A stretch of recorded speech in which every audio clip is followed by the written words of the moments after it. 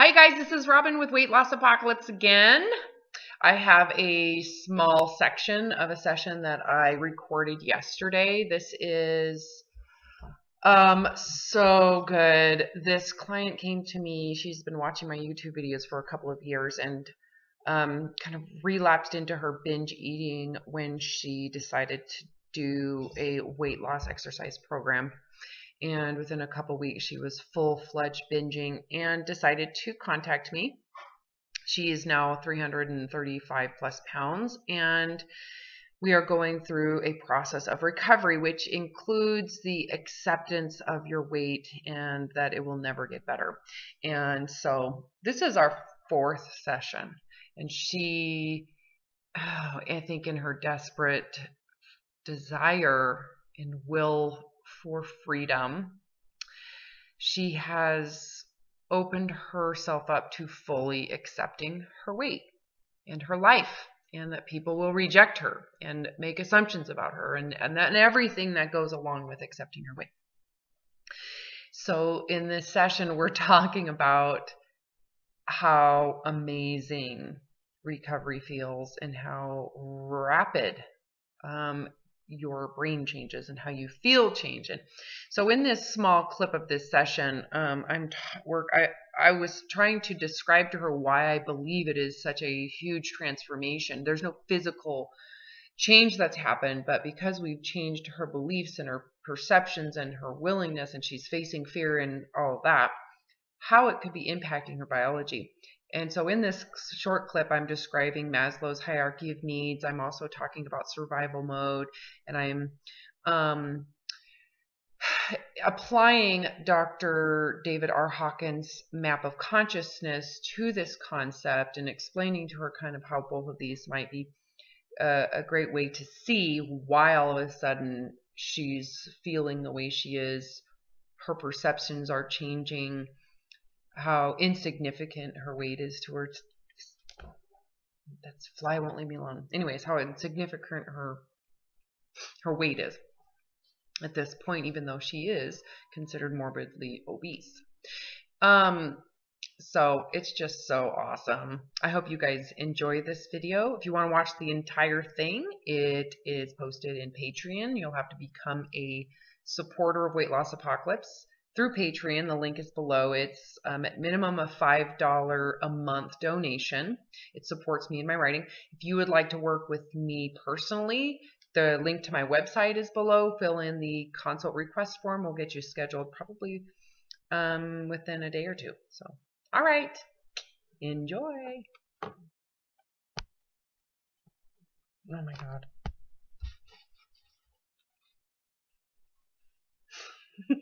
So how we work as humans, how our brains function, how our personalities are, changes dramatically when you come out of survival mode, right? And so he talks about Maslow, so it was food, water, air, excretion, environmental safety, fire, shelter, blankets, clothing, healthcare. The third was pack animal needs, love, bonding, belonging. So those are the primary three, and then it goes into self-esteem and self-actualization. So it's very much more around like feeling secure with who you are and developing your own curiosity as a human being and exploration. Oh, that's so beautiful. I'm looking at it right now too. Yeah. So in my mind, I see it differently because I've really added to it in my own way of teaching myself, Dr. David R. Hawkins' Scale of Consciousness. So if you Google Dr. David R. Hawkins' Scale of Consciousness, he has really a dividing line between what he calls the negative levels of consciousness versus the positive levels of consciousness. And he's graded them from 0 to 1,000. So anything below 200 is really a negative. It's the victim positionality, and it goes from like, so he really describes, survival or ego. Narcissism is below that 200 level. It's survival mode. Okay. Once someone hits 200 on a scale of consciousness, their brain changes and their level of awareness changes into these upper levels of enlightenment. So he actually brought in Buddhism. He was super Christian, you know, and so his studies of this, where you're at right now, we could say you're way up in probably the 500s. Oh my God. Who knows? I'm throwing it out there, but I think at some point I hit 600. I don't think I'm always there. I mean, having kids is hard to be up in that place of like Zen, because you have to, you know, I don't know really, but that's my assumption. Once I had kids, that was when I stopped levitating. Right, because then I'm like, well, that would make sense in terms of survival mode. Once a mother has children, all of a sudden it changes how you perceive your safety. And now you're with someone else, and now you're concerned about them. And so my safety is relative to their development. So it changes how I'm responding as an individual human in my own levels of. If I were isolated, I will never, if by choice, go down there again. Some of it is not choice because we're animals. I can't get rid of the animal brain at this point, other than to be very aware of my sense of ability. You know, we could say as animals, what throws people down into survival mode is when you do not feel that you're capable. So there's a personal sense of I'm not capable of this. So if you're in front of a bear and they're running after you and you're like, holy shit, I'm not capable, you're probably going to get eaten. You know, wow, yeah. You'll be paralyzed. I can't. You know, you go into those animal reactions, which is to either fight or to flee and hide. Yeah. So if you look at Dr. Hawkins' scale of consciousness, the lower levels of there's fear. So we can break down the lower scales of consciousness from fear down, where it's fear, I think guilt. I don't have it in front of me. I'm trying to bring it up. Right basically, below fear is hiding. It's when you have apathy, shame, apathy, you know, guilt. And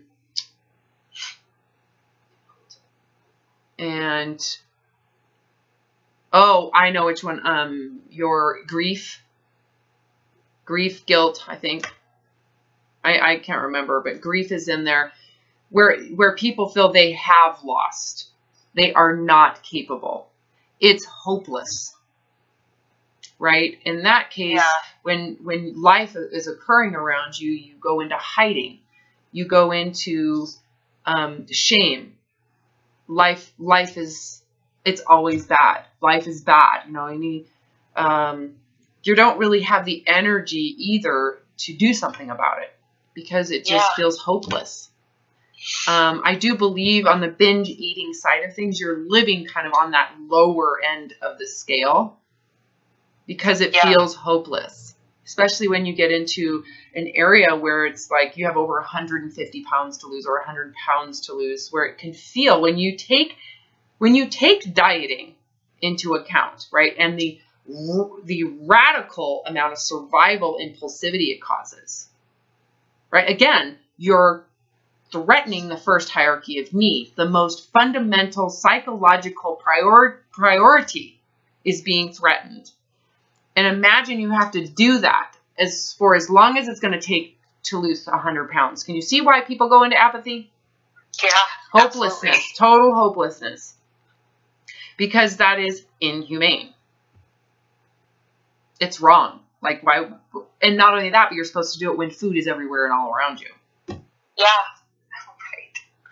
See how that even makes it worse.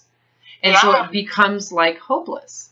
And then you turn it onto yourself as if you are a piece of shit because I should be able to handle this. Because the diet industry, they just make it seem like this is the next best thing. It's going to save your life. It's going to, you know, we could look at the protocol and we can look at all sorts of different things that are going to just make it so great and easy. And it's going to be like, and it's not. Yeah, no. So it just reinforces when it's not the idea that I am not capable of this. Again, so you're going into a state of survival that is more in hiding, trying to hide and run away. So as you move up the scale of consciousness, if you look at Dr. Hawkins' scale of consciousness, it goes up into fear. When you face your fear, and this is what he says, you lose your depression, because below fear is not facing it. You don't think you can handle it. And so you live in depression. Yeah, that's where I've come from. Now, this is not me talking. I am referencing Dr. David R. Hawkins' work. He was a world-renowned psychologist who had the most successful practice in the world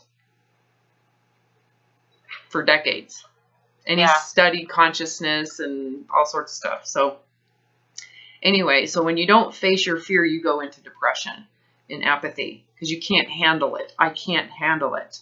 Right? So what we did the other day probably pushed you out of that. You faced fear and you handled it. Just by facing it, it's like it pulls, what he would say is it pulls to you what it takes to face it by facing it. By just the willingness to do it, you pull from consciousness what it takes to do it. So you don't go into it thinking, I can handle this. Clearly, if you felt that way, you'd be above fear. You're not, right? Above fear is more of the arrogance and the pride and the energy of, fixing things, which is good on one hand.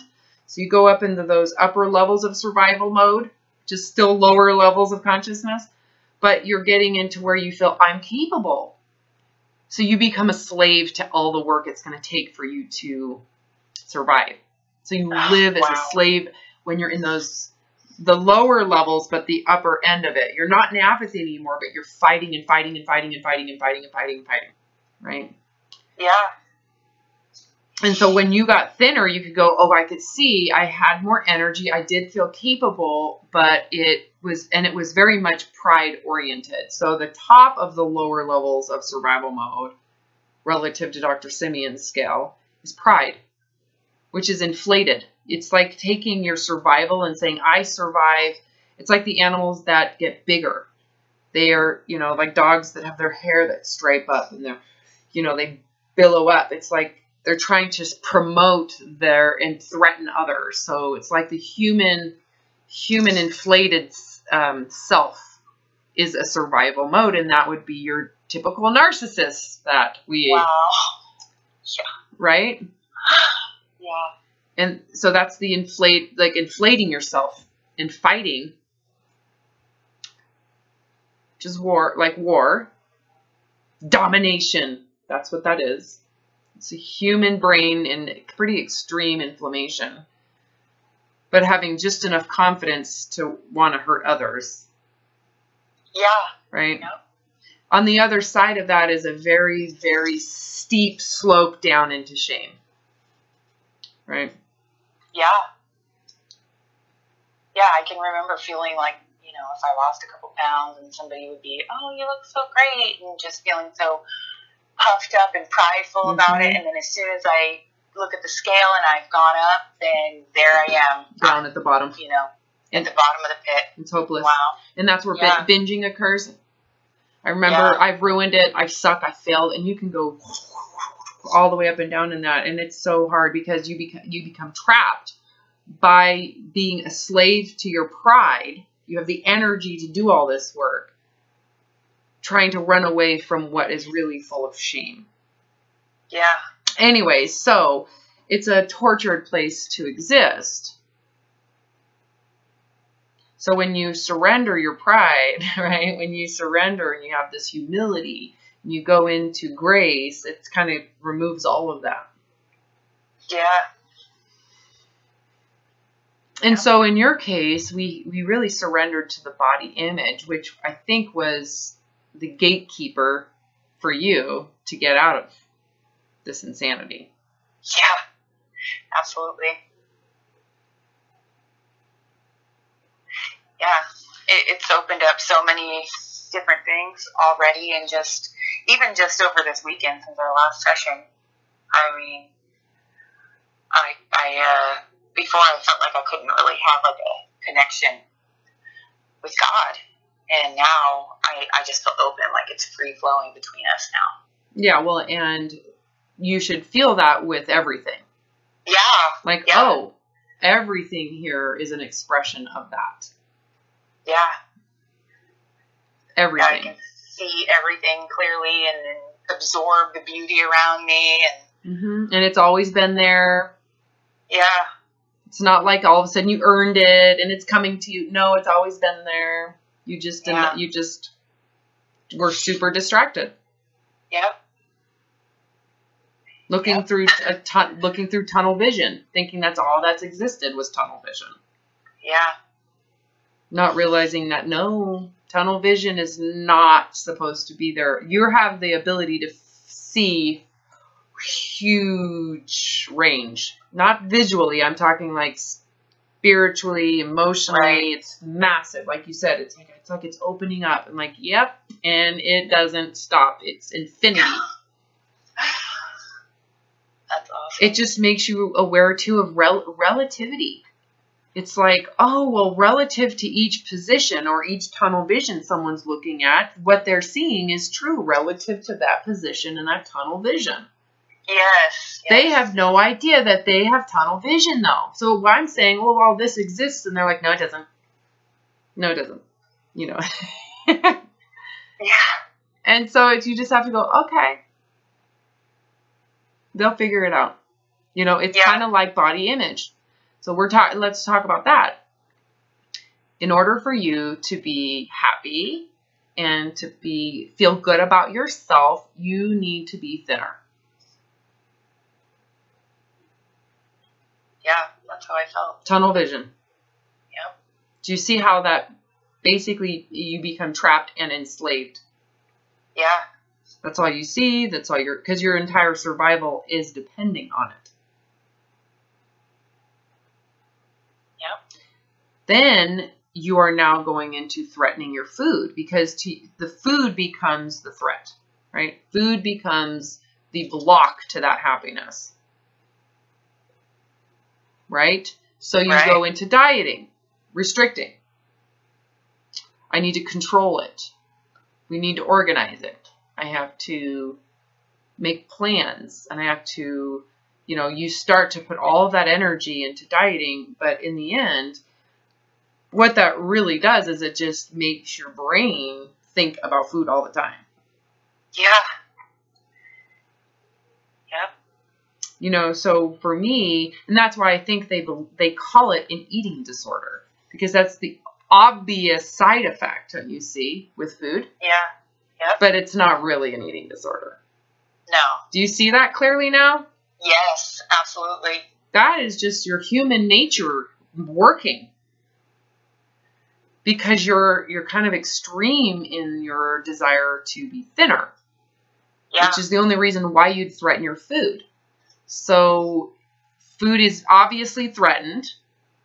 When I see someone that's like, yes, I'm a binge eater or I'm addicted to food, the first thing I think of is, oh, well, they are, in their minds, they believe they should be dieting or depriving in a radical way.